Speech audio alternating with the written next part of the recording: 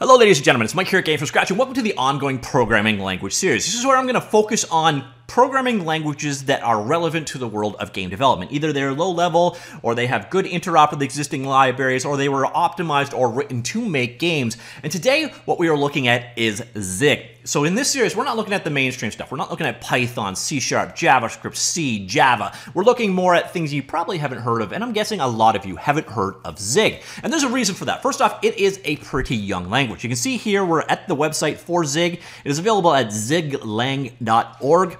And you will notice it is release 0.71. I believe ground was broken on the code about 5 years ago, which by programming language terms is a baby language. But Zig, to summarize it as succinctly and possibly wrongly as possible, Zig is to C as Rust is to C++.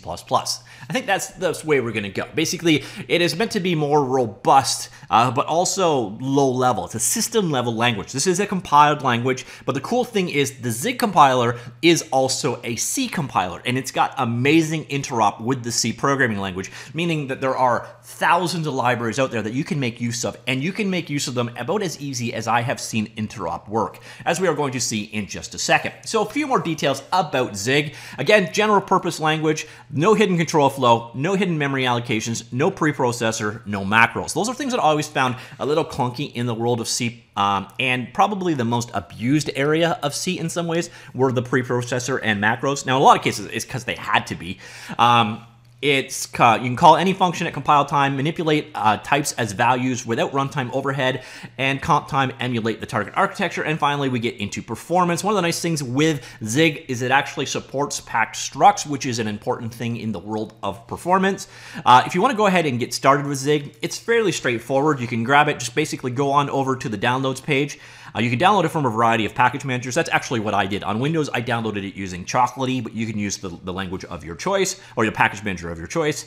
Or you just grab one of the archive files, extract it out, and set it in your system path, and you are ready to go with Zig. You can see here, the last update was the end of last year, but we're looking at the master build right here. Another thing that you should probably be aware of is if you are on the Windows platform, you're a bit of a second-class citizen. That's pretty common with these kind of programming languages. So if something breaks on Windows and needs to get fixed after the fact, don't be shocked. That's just the way of the world.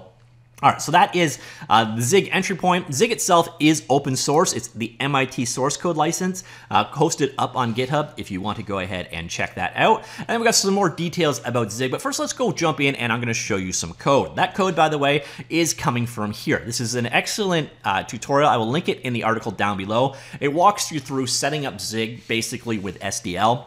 So if you want to start using the Sdl library and Zig, you can do so. By the way, if the question is there a runtime for Raelip? Of course there is a runtime for Raelip. There is a runtime for Raelip for every single, or command bindings for Raelip for every single programming language ever made, and Zig is no exception. The other question is there a Visual Studio extension for Zig? And of course there is. There is always an extension for every programming language in Visual Studio Code. Visual Studio Code is becoming the universal editor. Here you can see this is some Zig code. And the thing I really want to highlight with the code, I'm not going to get into the weeds about how the syntax work and so on. If it's a language that like the top level sound appealing to you, jump in. You're going to get the syntax pretty simply. It's very, you kind of look at this and it's kind of like a mashup of like JavaScript and C. It's not hard to learn by any means whatsoever, but what I want to point out is this line right here. This is where it's really quite nice. So here you can see they're importing their own standard library, which is a pretty robust standard library for the most part,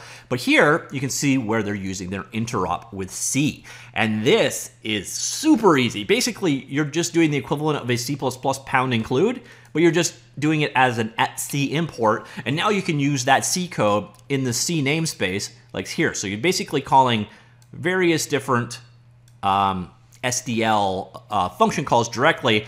Cool thing is you've got deferred, so this is going to keep it so you don't leak. So later on, it will call quit. So this makes sure that your code cleans up after itself. Otherwise, the code is pretty straightforward. Here you see like a while loop in action. The big thing I really wanted to highlight here is how nice the C interop is. Now, another interesting thing about Zig is the build files. So this is the instructions for how to build this. This is the equivalent of your project file or your make file, and it's Zig code. And that is clever. I actually like this approach to it because you don't have to learn a custom build system of any means. You just basically use Zig.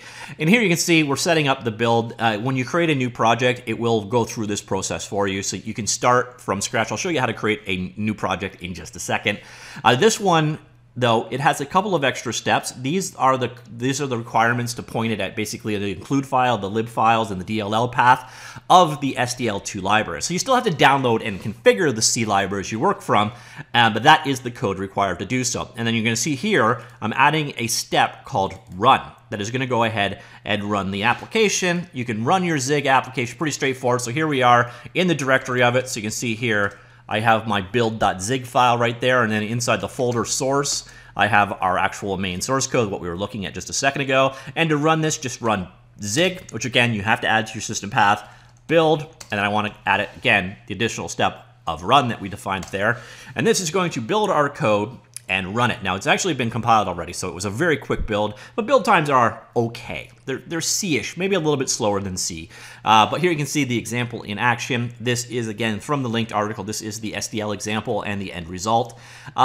It's a decent language. It's definitely an interesting one to look with. Now, again, keep in mind, this is a 0.71 release, and you get what you expect of that. I would not expect anyone to use this in production, but for like a hobby project, or if you're interested in basically working with a low-level new but simple language, Zig could be a nice choice in that regard.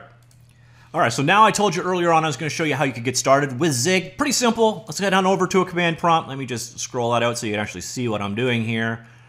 And what we do, again, make sure Zig is in your path somewhere. Go to an empty directory. So let's make a directory called YouTube demo. And we're going to change into that one and just do a Zig command, press enter. You can see the library of what you want. And like I said earlier, you can use this as a C and C+ compiler built in, which is kind of cool. But what you're interested in here is this one right there. So what we're going to do is a Zig init exe, and then it's done. So what you're going to notice is in your directory, it created that build.zig file. And then in the source folder, it's there. So again, just a Zig. You can see here. So we can do Zig build exe, and it's going to know, oh, why didn't you figure that one? I'll just do Zig build. All right, so there it's going to go. It's going to run my local code.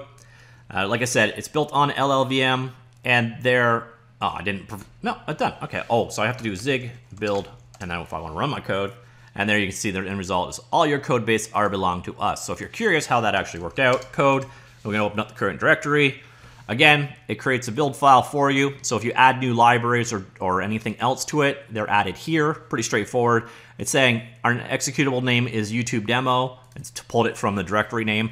And the entry point is source/main.zig. And again, source main.zig. And all we are doing is calling standard.log.info. All your code base belong to us. It's basically the equivalent of hello world. And that is kind of getting started with Zig. Really quite straightforward and simple. Send them back over here. So you got some more rundowns of why this guy is so special to them. Small, simple language, performant, type safety. It competes with C instead of depending on it. It's got manual memory management. It's got generic data structures and functions. So there's where it's different than C. You're sitting there going, well, why don't I just use C? Well, generics are pretty much one of those things that we all take for granted in this world.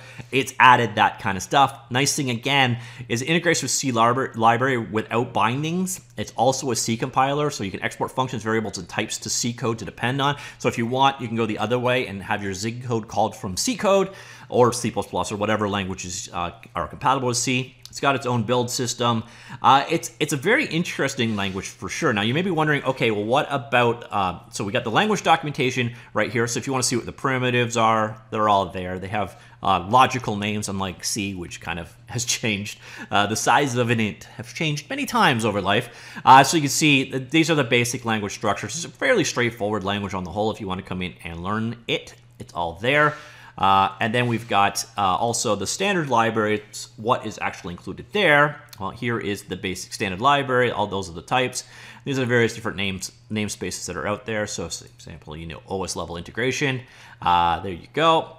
I don't know why it It scrolled me to the bottom, but so here you see, like this is the standard library. It's solid. It's you know, pretty straightforward. I imagine it's going to expand a decent amount over time. Again, do check out this setup for Zig for game development if you want to see how to get up and running with the SDL2 libraries. You can, again, as I mentioned earlier on, if you're interested in the world of game development, another one worth checking out is Raelip.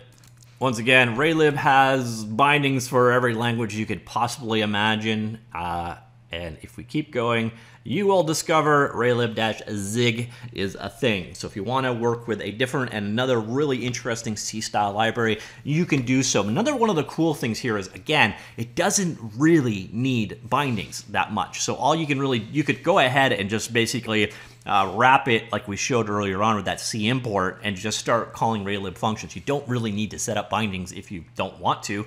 But if you're interested, there are a predefined set of bindings for Raelip. So if you're just getting started, it will make your life easier and more simple.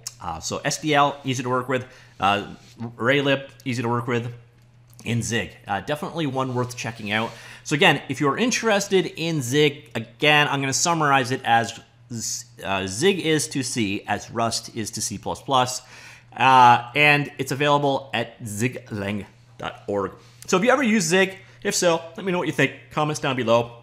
And are you looking for a language to scratch a certain itch? Like, is there a certain combination? Do you want the simplicity of C, but modern language convenience like Zig provides, or is there like a certain other thing that's out there? So we've covered a couple other interesting ones, like if you took C# and got rid of some of the low performance stuff, hey, that's how you got beef. And there's some interesting languages out there. If there's a specific language you'd like to see me cover, please let me know that in the comments down below, and I shall talk to you all later. Goodbye.